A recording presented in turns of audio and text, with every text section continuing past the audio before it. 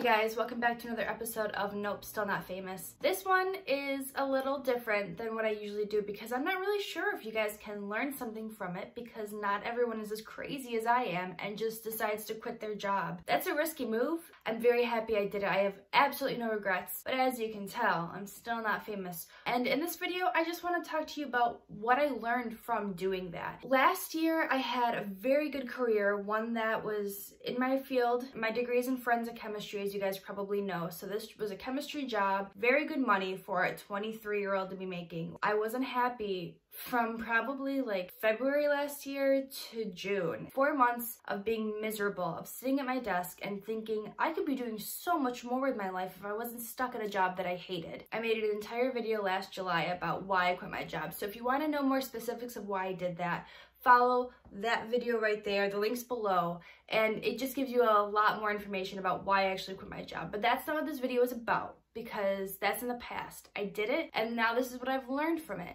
And I hope that if you guys are thinking about following your passion full-time, quitting your job and seeing where things go, I hope that maybe you can learn a little bit about what I have done in the last couple months or so. Last April was my CD release show, and that was the biggest project I've ever done in my life because it involved merchandise and booking the venue and booking all the bands for it, getting my band to learn all the songs. I was filming a music video in the process. I was still recording the CD because that took about a year to actually create and produce. It was crazy and hectic and annoying, and I honestly don't know how I got through it. I honestly have no idea how I managed to pull everything off that I did. So when I finally decided to quit my job, everyone was very supportive. My mom, my friends, and everyone really believed that this was the right decision for me. I thought, I'm 24 years old, I have the whole rest of my life ahead of me to make money. I've got a great savings account. I'm gonna quit my job and put 100% of my efforts into being a famous musician, about trying to have someone find me and sign me. So now,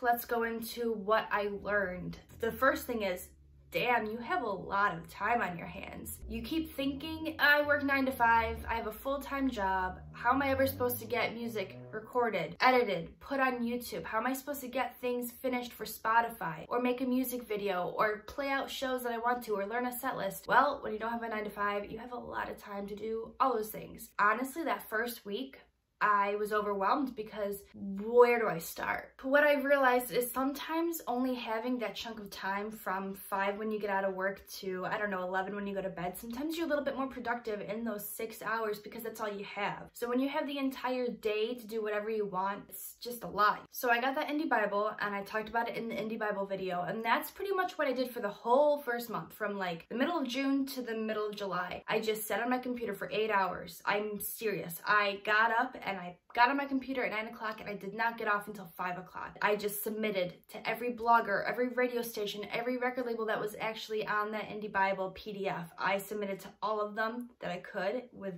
my sanity intact. And I got a lot done. I got a lot of responses. What I also did was submit my set list to local venues, local restaurants and pubs who needed music on the weekends, because I never had enough time to craft my set list to what I wanted. I always felt rushed when I was playing a show, like, what songs am I gonna do? I always messed up on stage because I never had enough time to practice them and get them perfect. And now, after all of this, I have a 4-hour set list of covers. That's something that I'm gonna be able to use, and that was great to have enough time to practice. I also wrote a lot of songs in that time. This book, this Lexxi Raine book that you can get on Threadless if you guys want to buy it, I actually keep a tally of how many songs I write per year. As you can see, I did not write a lot back in the past. I was in school, I had a full-time job, but then 2019, full completed songs that I'm proud of and I will play. I write a lot of songs for myself that I don't actually let anyone else hear. But in 2019, I wrote 21 songs that are either on a new record coming up or I've put on YouTube already. And these songs from 2019, I'm so proud of. They include Hit the Ground, Mind the Storm, all the ones that I've made really big deals on my YouTube channel. So if you guys haven't seen all my music videos, go ahead. So while I was dividing my time between trying to book shows, learn songs for the shows, use the indie Bible,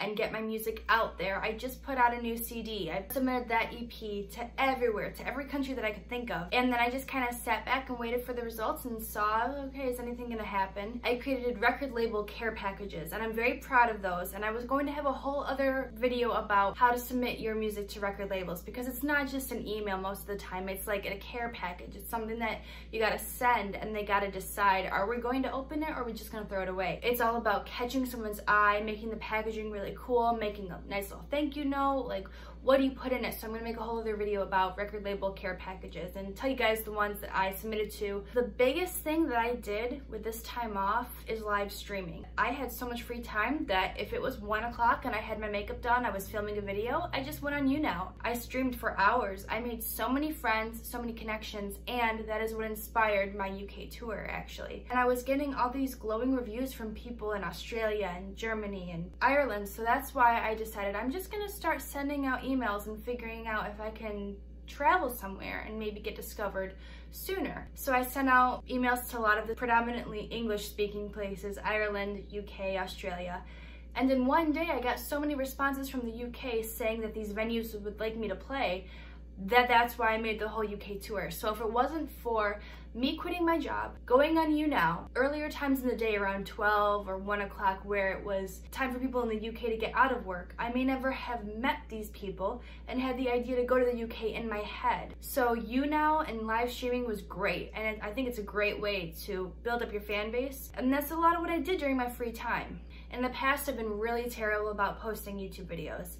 I used to post back in 2008, one a month, and then it turned into one every 6 months, and then one every year. And that's why I haven't built up my fan base as much as I think I could have if I continued with it. So when I quit my job, I decided that's it, 1 video per week. I have no excuse anymore. Ever since I'm gonna say the middle of July, I have not deviated from 1 video per week. I have not missed a single one. Very happy about that. Overall, quitting my job was really beneficial because instead of seeing all the YouTube comments, Facebook comments, direct messages during my shift at work and thinking, okay, I gotta respond to them all during my lunch break or all after work, I was able to finally respond as they came in. I was able to make better connections and network easier. So a lot of great songs came out of this, a lot of great connections, and a whole international tour. I mean, that's pretty dang good. I will say that I lost a lot of money. My savings account started up here, and I told my mom, once it gets down to here, I have to get a job again. And she kept saying, well, you probably will never need to get a real job again because this is all gonna work out for you.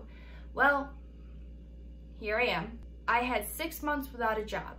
6 months of using my savings account to pay my rent, to pay my gas, to fly to the UK and book an Airbnb for a month. And yeah, I lost a lot of money, but like I said, you can always get more money. Not everyone in the world is lucky enough to have a degree, and I do. Music has always been the goal. The degree and the career have been plan B. I've never been a very career-oriented person. I didn't start this job back last year and think, I'm gonna get to the top. I'm gonna be the director of the labs. I'm gonna be the head honcho. So that's why no matter what, music will always be my passion. It'll always be my actual full-time job. Unfortunately, I'm not famous. I made great connections. I still am in contact with a couple of record labels. I networked for those 6 months. When I did come back to America, I wasn't sure what I was gonna do, if I was gonna get a full-time job, if I was gonna try to go back to the UK, if I was gonna go back to school. I had no idea.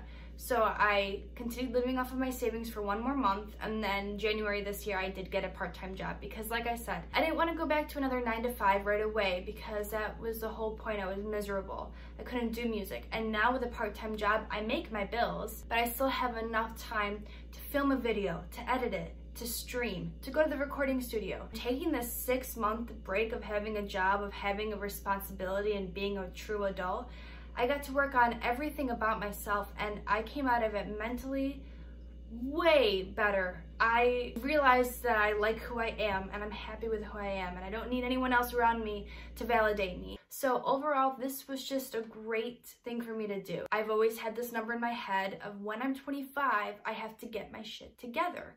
I have to grow up. I have to actually focus on the career and put music in the background. I will always write music. I will always post music videos on YouTube. I will still probably go to the studio every couple weeks and release a new song and get it done professionally just for my benefit because I like being a musician. It's not gonna happen for everyone. You gotta be real. You gotta think about how many people wanna be famous and how many actually get to that level. So for me, taking 6 months off of work was what I had to do. If I didn't, for once in my life, focus solely on music 100%, I would always look back and think, well, what if?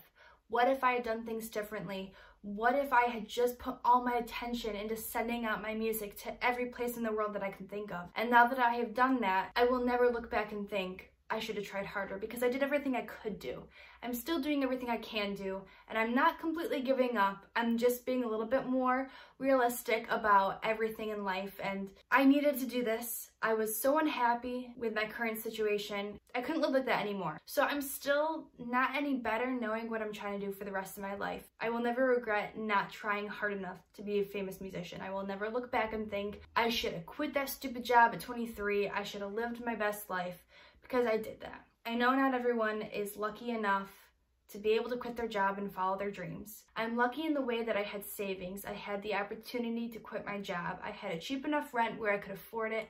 I had very supportive people in my life, and I knew that I had a degree to go back on. If I decided that being a musician was not gonna work for me, I still have a forensic chemistry degree, and that will still hold on my resume. There's a 6-month gap that is not the best looking, but I've still gotten interviews and a part-time job with that 6-month gap. People don't really care, I guess, nowadays. And when I tell people the truth, why I quit to tour England, because why the F not? I mean, who has that opportunity? They kind of understand. They don't really question it. So I don't regret what I did. I encourage everyone to do everything you can to be happy, because life is too short to be unhappy for even a little bit. If you are not in the right place in your life, the right job, the right relationship, the right area, just get out, okay? As hard as you can, save up the money to get out of that state, to move out of that relationship that you don't want to be a part of, to get a different job. You do not have to be stuck, and you do not have to be unhappy. That's all I want to say, and I truly believe that we should just all do what we can to be happy. Thank you for watching. Please like, comment, and subscribe to my channel if you already don't. Let me know what you thought. Let me know if you've ever been in the same situation where you quit your job and you learned something for it. If any one of you have done that, I would love to interview and hear what your thoughts were and post it on my channel, figure out like if we did the same things, if it worked out for you more than it did for me. I hope you guys enjoyed this. I will see you on the next episode, and you guys have a great weekend. Stay happy.